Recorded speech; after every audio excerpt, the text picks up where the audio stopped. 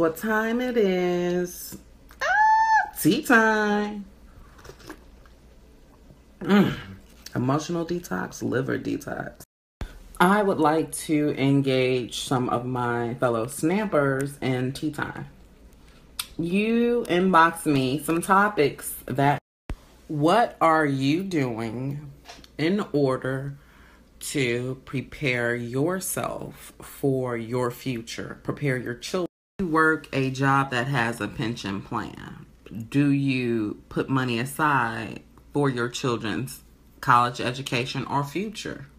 Are you allowing your children to get involved in extracurricular activities, dance, sports, academics, debate that will help them with? Are you planting seeds, watering them, cultivating them?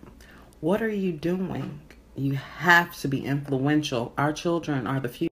Do you realize that if you put $20 out of a paycheck into an IRA, a pension, a stock, what you'll have when you... A lot of things in life are not guaranteed, but you have to place yourself in the best position to be successful at the end of the day, because tomorrow isn't guaranteed. I am thankful for my parents and everything that they taught me. Right now, no matter what age your child is, you need to start talking to them about finance, about teach your kids how to pay bills, teach your kids about home ownership, teach them about investing, teach them. You know, this is the why generation. So often kids want to know why. And it's not anymore because I said so. It's because if you max out that credit card, you don't pay the bill, they're going to take your checks and you're not going to be able to get a place to stay. You may not be able to get a job.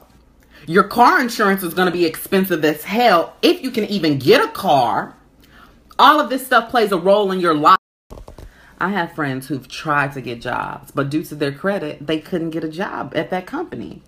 So it's important that you're aware. In life, the only thing that our parents want from us is to be better than what they were. And their parents wanted the same for them. So, of course, we want our children to be better than us. And I know the media has a huge influence on our children, what they think, how they believe, music videos, reality TV. But do you inform your children that reality TV isn't so realistic? Some of those houses are leased, bagged.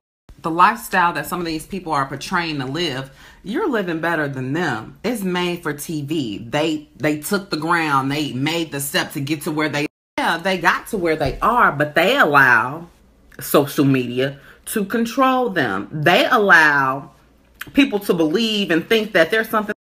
There are so many ways and so many opportunities to get out here and get whatever it is that you want. You do not get what you deserve. You get what you negotiate, flat out.